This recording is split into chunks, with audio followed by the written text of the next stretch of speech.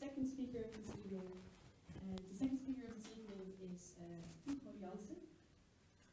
And Hugo Jansen is consultant in smart building at Deerns.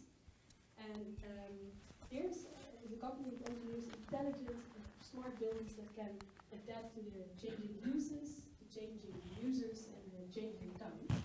And on your LinkedIn page, Hugo, you described your work by asking the reader to imagine a building that recognizes you as an individual, that helps you park your car, that navigates you to a free workplace and automatically adjusts the lighting and the temperature to your personal preferences. So that sounded really fascinating to me, and it also resonates a little bit, I think, with what Constantine already said. So Hugo is going to give a talk about smart solutions for living environments and the added value of an integral smart concept in the edge. All right, give it up for Hugo. Thank you very much. Let's go to this presentation first. Yeah, sorry. That's me. All right, well, thank you all for listening to, coming to listen to my story. I think my story and the story from Constantine have a lot in common, because the company that I work for, Deerns, is well, an engineering consulting company. We engineer installations for buildings, and we also do a lot of work for OVG actually. So the products of the projects that came by, you also will see some of them in my presentation. And all the colors are a bit different than I had imagined on my laptop, but still I'm going to go with this. But please think that it was a lot more beautiful than how it looks now. So don't think I'm not good at PowerPoint or anything. First, I have this got out of the way. I studied architecture in Delft, so a little bit of the enemy here, I think.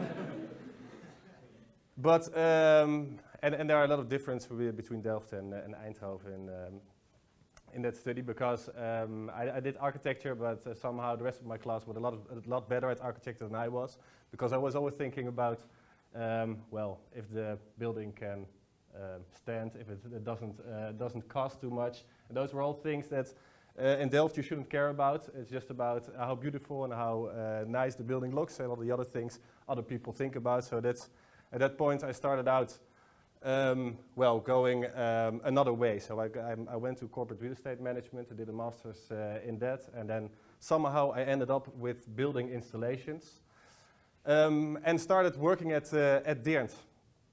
And Deerns is what's a nice company. It's a pretty old company, about 90 years old at the moment.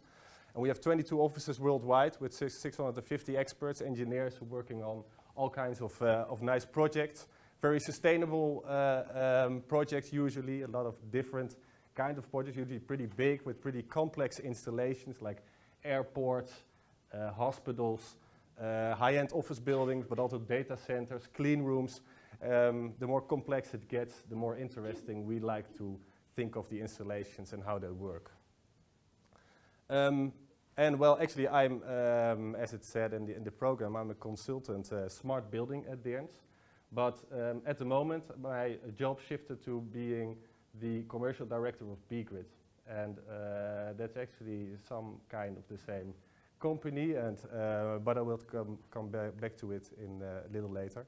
So you saw this picture already about well, the most sustainable office building in the world. That's where it all started for us to think about smart building as being Deerns, because we think this is also the world's first smart building.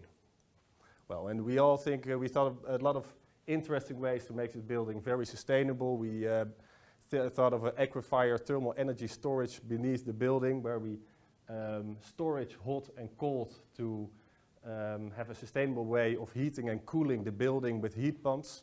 And to run those heat pumps and all the other installations in the building, we use the electricity from PV panels, not only in the roof, but also in the facade, who combined deliver 165 kilowatts of electrical power, which is enough to provide energy for the building the whole year around.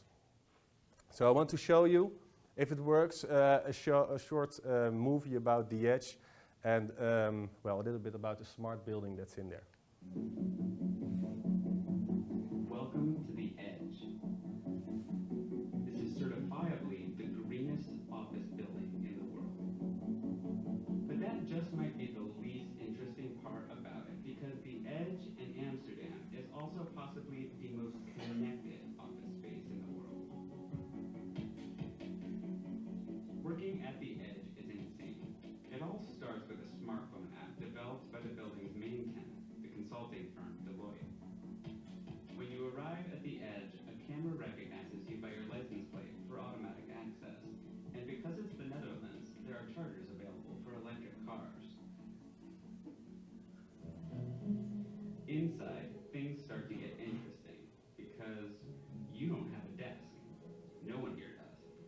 Workspaces are assigned to you based on your schedule for the day. You have options: a work booth, a meeting room, what they call a concentration room, a sitting desk, a standing desk, a balcony desk. You can even just hang out in a sun-filled atrium all day.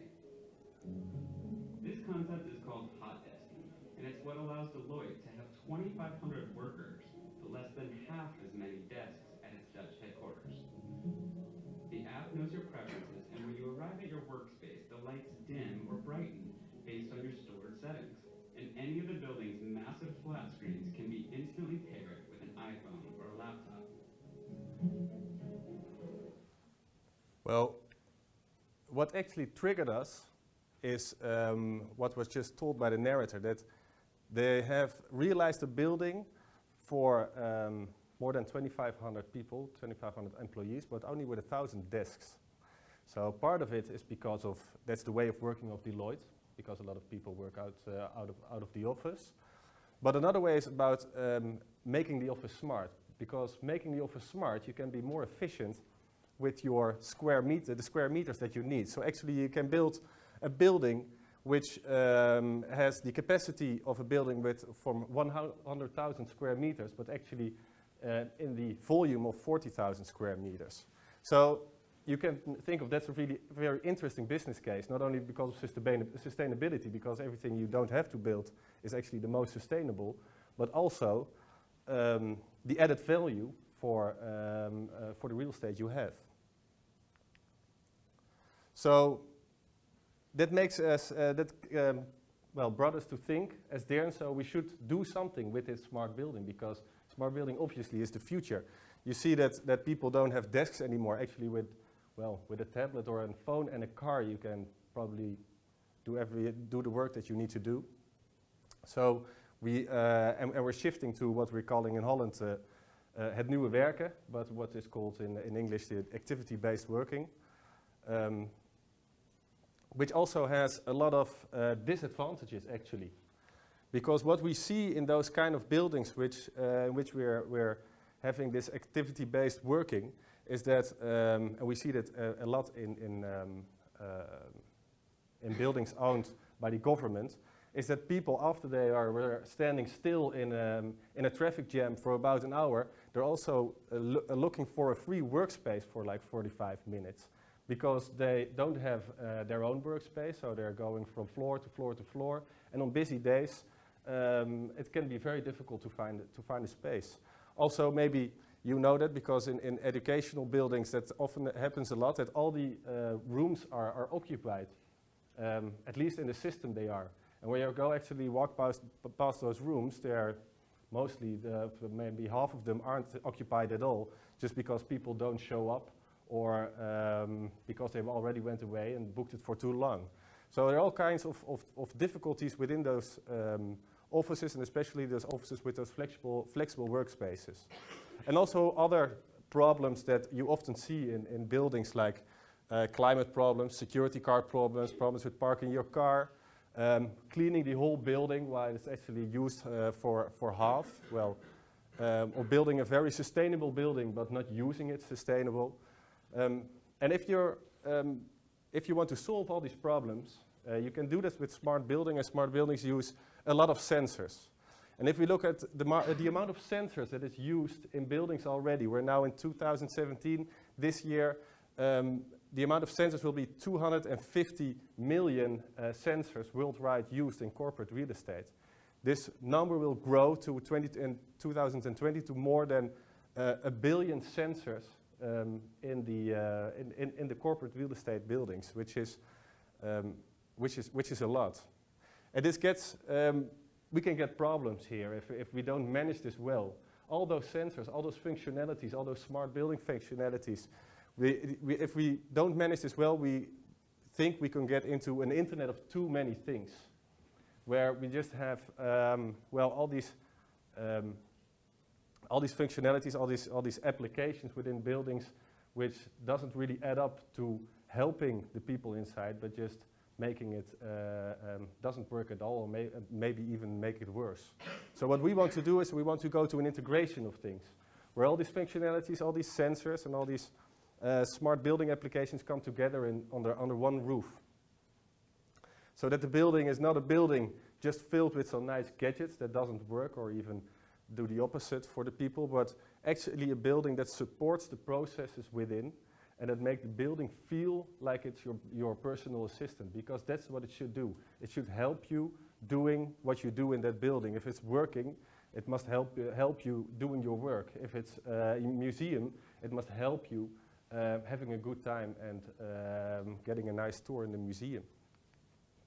And we want to develop a system that well, could do all that for all these different types of buildings. So we invented the bGrid, and the bGrid is a network of nodes within the building which has all kinds of sensors in it. Temperature sensor, humidity, light, CO2, sound, and it can even sense presence of people where they are in the building very accurately. And what we did is we implemented these sensors into everything in the building. So in the building installations, because we're Deerns, that's what we're good at, but also connecting it with the phones, with the blinds, and well, even with the coffee machine if it's necessary. And it must be open enough to connect with everything. And what's really key in this is that we can position people in the building. So we know exactly where people are in the building, where individuals are in the building, so we know how the building is used, and that we can adapt to how the building is used. So all this information comes into well, what we call the BOS, the Building Operating System, a cloud platform where all the information, not only from the sensors, but also from outside sources, like maybe the building management system, but also the traffic information and weather information, all comes together in this cloud platform, which where we can crunch the numbers and use it for all kinds of different applications. The applications for the employee, applications for the facility manager, but also applications for the real estate manager. Well, and all these functions, what you see, like workplace finding, indoor positioning, smart cleaning, predictive maintenance, that's all just the top of the iceberg. Because we think these kind of platforms should enable smart building functionalities, not only necessary now, but also necessary maybe in the future when you change the use of your building, or when you just need something else which adapts to, well, the period, that period. So the BOS platform has all kind of, well, neat features. It actually is the Microsoft Azure cloud platform, which have features like machine learning, which we can use to, for instance, learn how people are using the building. So at one moment we know the building learns that every Friday only 60% of the people show up. So when those people show up, we can tell them, okay, you only use this floor or this wing of the building, and we can just shut off the other half, or maybe rent it out to other people to use those offices to be a lot more sustainable and a lot more effective with the real estate. So what we actually want is we want to use the building as your smartphone, like because a smartphone, if you look at it, for the past few years is pretty much the same hardware. It adds some sensors here and there, but actually it's pretty much the same, but everybody uses it very differently. So we want to have that with buildings too, that you use the building, you use the applications that you need, and those applications make use of the hardware and the building you already have. but very flexible, because I think no beginning screen of their smartphone is the same for everybody in this room. Everybody has something else or uses their smart device in another way. So we want that for buildings too. And then you get this ever-evolving smart building, because also the applications you have on your smartphone now look different than which you have on a few years ago, or what it will be in 5 years. This also is the same for buildings, we think. So also the buildings, the applications should be able to adapt, but the hardware should be solid and should be working, and also, if necessary, you should be able to adapt the hardware to the new functions which will be needed in time. So what will the building look like? How will it feel like? Well, if you enter the building will know that you're there. It will recognize you in your car. It will navigate you to a parking space, maybe to a charger, where you charge your car, and maybe later on the day you will get a message to please remove your car and put it somewhere else, so anybody else can use the charger. When you enter the building, you, well, obviously don't need access cards anymore, because everybody has his phone with them, and through Bluetooth it will know where you are in the building, and doors will open or not open. And even if you want to have more security, you can use your fingerprint on your phone, so nobody else with your phone can enter different doors. And when you enter the building recognizes you and can suggest free workplaces for you, where you will be navigated to. These are actually features that we have already realized in buildings. And it can actually also look at the different profiles of people, because, for instance, if you want to sit with your colleagues, the system can know that and can place you with your colleagues or the people which you have an appointment with later on.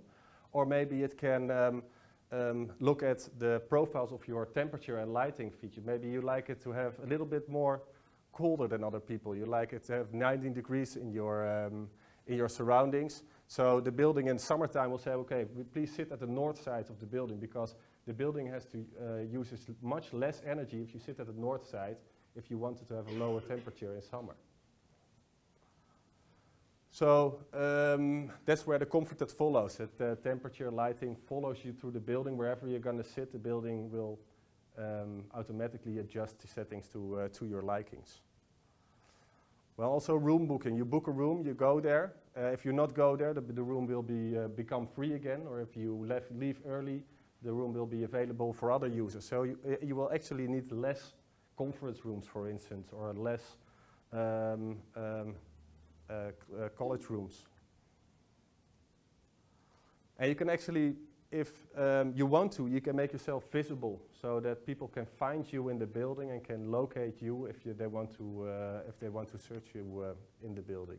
And we also use Bluetooth trackers to track stuff in the building, which is actually very interesting, for instance, for hospitals, because we're now looking at hospitals where we're actually doing a pilot for operating rooms in hospitals, where we implemented this system and where we tagged all the instruments and machines in the room. So before an operation, we know exactly what's there, and if the operation is done and the patient has left the operating room, we know also if nothing accidentally went with the patient outside of the room, and if everything is there and if everything is validated as well beforehand as afterwards. So there are lots of different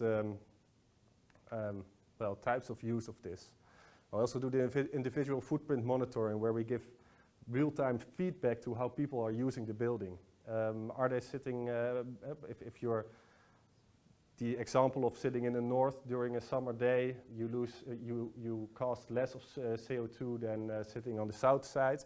But also if you reuse your coffee cups or how many prints you make, it all has to do with your CO2 footprint, and you can make people aware of what they're using.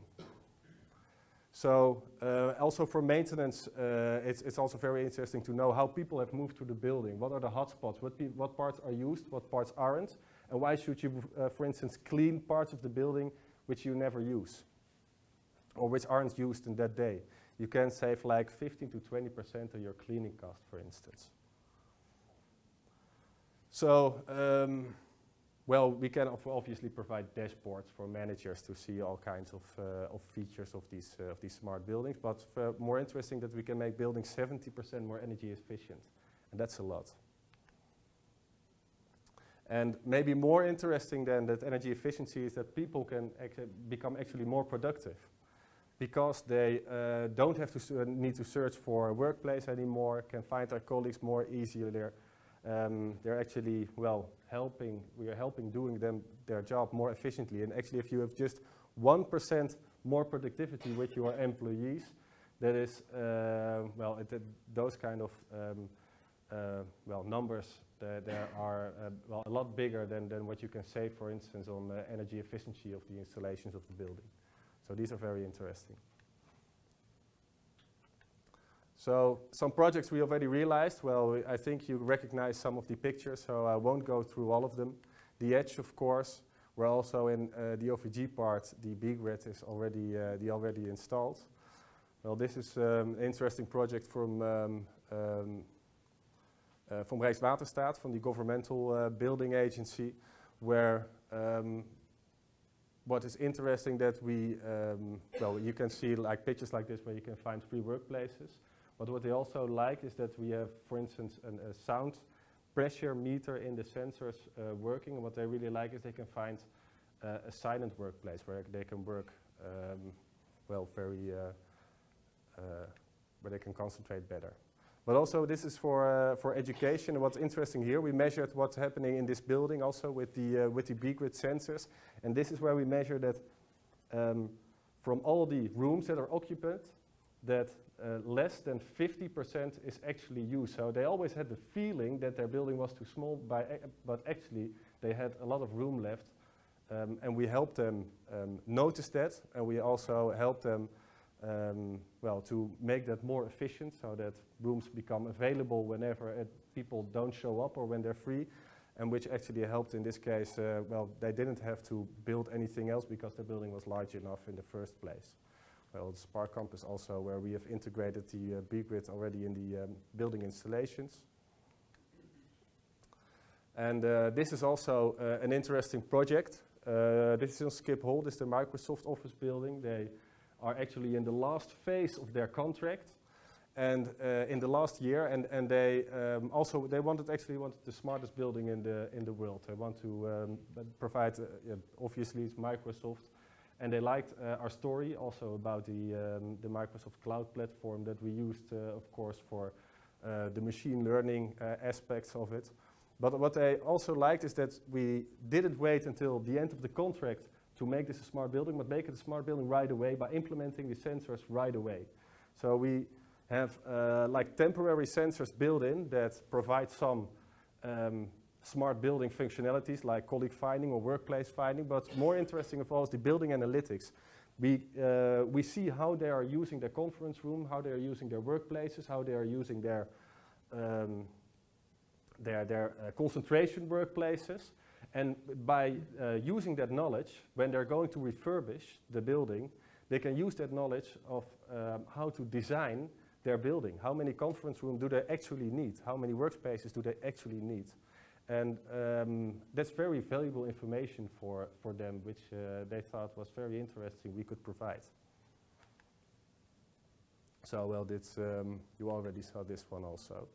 So, well, this actually concludes my presentation. Well, I would like to end with the phrase that there are lots of people, lots of building people talk about on the old buildings, our buildings talk to people. Thank you very much for your attention.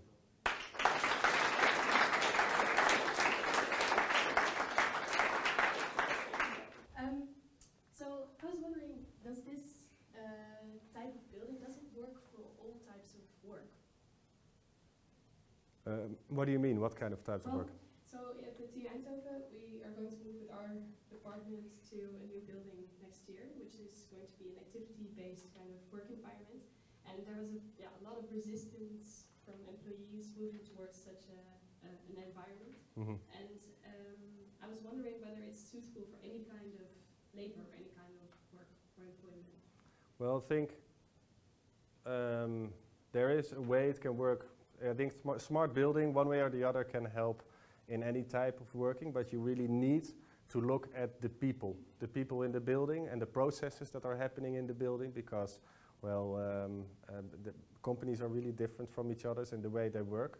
So you can't just force smart building functionality up to the employees that are working there. There are, maybe you have a very, what do you call it, modern company, maybe like Deloitte and OVG, who very happily would be adopting all those functionalities. But if you have a very conservative employer, then well, you have to be a lot more careful with these kind of things. And then you're also going to touch the thing of privacy issues, of course, which you, well, the communication is key in all these kinds of implementations. Yeah, okay. There's two issues that are mostly discussed in relation to our new work environment. So there's of course, privacy concerns. So the new building is sketched out to be like a glass building, no personalized workspaces, but also a lot of monitoring going on. So a lot of tracking, and you'll know where everyone is, and when you checked in and when you checked out. And yeah, that sounds, it sounds a little bit daunting to me too, like that you know exactly where I am, which day, and how long I was there with whom. Is that something you hear back from employees or people who work at these spaces, that they find that? Actually, when, well, obviously we talk to a lot of clients about these things, and mostly one of the first things that comes up is this issue.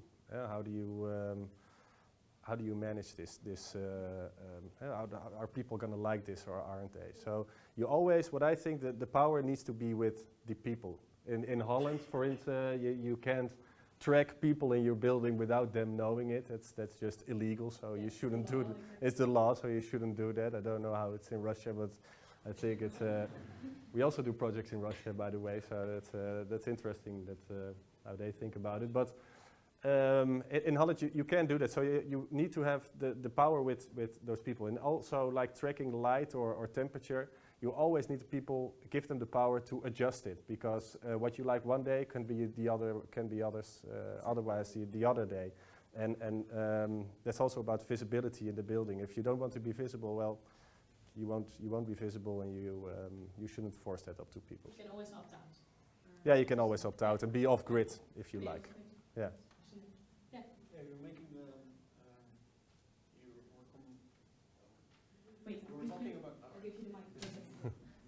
You were talking about smartphones and buildings, and that are kind of the same, or you want to use them as the same. But a smartphone, after a while, the hardware gets old, and you get rid of the smartphone and get a new one. So when the software is getting too advanced and you need to get rid of the hardware, how will you do it with a building? Yeah, that's a very good question, because that's actually what makes it difficult, and that's why I think technology in cars and in other businesses are a lot more advanced, because, well, buildings tend to be there for a long time. So you have to adjust to that. What we want to do with the bGrid is make it open enough that you, for instance, can implement other sensors when other sensors are needed, sensors that maybe we can't think of right at the moment, but will be available at some point. But it is really difficult to think that far ahead, and well, especially if you think like 30 years ahead. Well, nobody knows what's going to happen in 20 or 30 years. So, but within 10 years, it still is possible to have a nice prediction of what's going to happen. But a good question. Hi. I'm particularly interested about hot desking and indoor navigation. And you said the power is with the people. But in reality, we know it's not really easy to refuse. If your company asks from you to be part of a hot desk environment, you can't really say no. So I disagree. I don't think the power is with the people. That's the first thing I wanted to know. And the second is because I've read a lot of research that has to do with multitasking and lots of signals from our environment and concentration. And all the evidence says that being in an environment that is changing is hurtful for concentration in the short term and specifically. Has there been any survey, any report about how these environments actually affect the productivity of the employees, their ability to concentrate and learn? Well, I think there are loads of research is done. Well, not that very much on smart building, but a lot of, on, for instance, making people able to control light and climate settings, which really help in making people more productive. There's actually a research from, I think, some guy named Boersma, who thought that, well, if you're able to That's our next speaker. oh, and that's, oh, maybe you have. Well, well, I'm sorry. I should have paid more attention on the program, probably. But well, you saw my name. So. yeah. So, and I actually read something. It's like 4.5% more productivity when. No, I didn't do the research. Oh, that's okay. Explain something about tribe labor. Okay. Well, whatever. It is. It's like more than 4.5% more productivity when you're able to control the temperature and lighting, for instance, for yourself. So there is some connection with it, and I think, well, for instance, if you don't have to look for a workplace, you used to look for a workplace like 30 minutes, and now you can do it within 10 minutes. Well, it's obvious that productivity increases, but don't know really if this answers your question.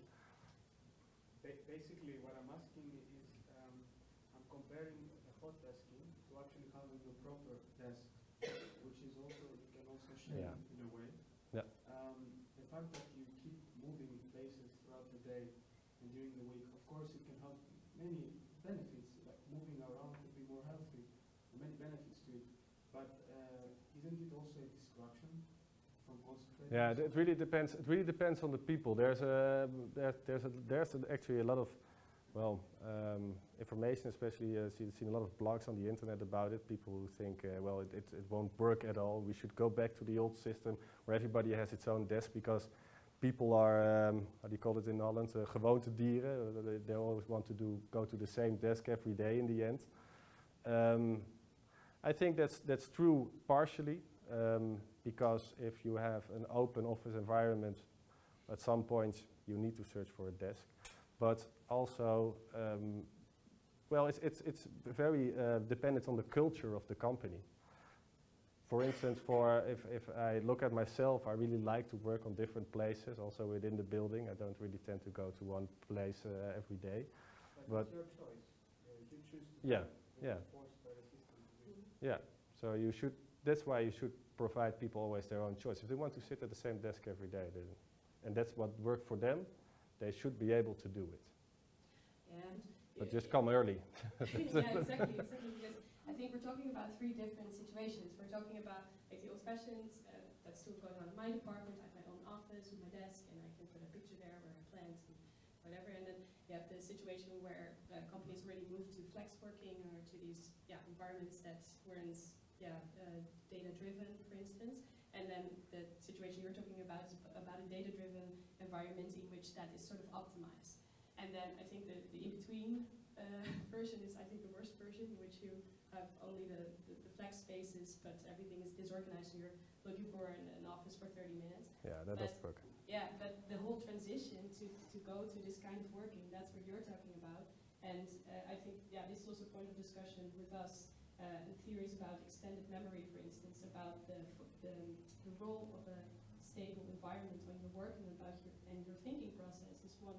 It's also a concern that comes up very often in that, and that's particularly, that's all dependent on whether you want to move fast. Actually, what just the last thing I want to say, because that's how we approach projects.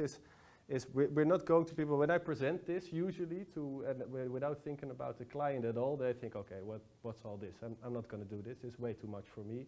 I can't get all my people to get used to this in a short notice. So I always look at what's happening in the building. So a few weeks ago we were at a client with a large laboratory, and they actually lost all kinds of stuff all the time. They lost like gas tanks which came in, and they found it like years later somewhere else, cost them it cost them a lot of money and a lot of inconvenience. So okay, well, we can solve this problem by taking everything that comes in, and you can locate it within 50 centimeters wherever it is in the building, always. And they thought, okay, well, that's interesting.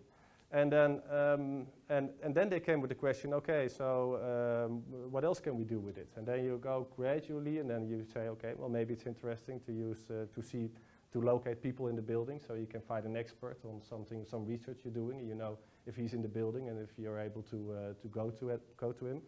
That could be necessary too, but first we want this installation to to track things in the building, because that's the most important. So you have to look at the clients and what's interesting for them, because not everything works all the time. No, exactly. And so, I mean, tracking objects is one thing, and then tracking people is Another thing. And I was wondering what's happening to because there's a lot of metadata collected of geolocations, of temperatures, of interaction of people with other people, perhaps. And I was wondering where all the data is going, how that's stored, where does it go? It was stored in the box, I think, or was the we store it in we store it in this cloud platform. But for instance, we never store information about individual information about where somebody was at some time in the building. No. It's always how do you call it, anonymized information, which we just don't store. So any information that could be harmful in any way, we just don't store it, so we never have the problem of leaking or when it's taken. It's deleted as soon as it's used. It's only real time, and it's just never stored. Oh, so that's something that you should think of at least. Yeah, exactly. Yeah, before because my employer once saw me on my computer when I checked in, and apparently we have the system at the TU where you can see when someone was at their computer for the last time, and I had no idea, and he said, "Oh, very nice. I saw that yesterday you came in at 1 or at 8 o'clock in the morning. Very impressive." And I was like, "That is just really creepy." that's creepy. You shouldn't have that kind of an environment, no, exactly, because nobody will be happy. All right. Okay. Well, thank you so much for your talk. You're welcome. Thank you very much. Yeah.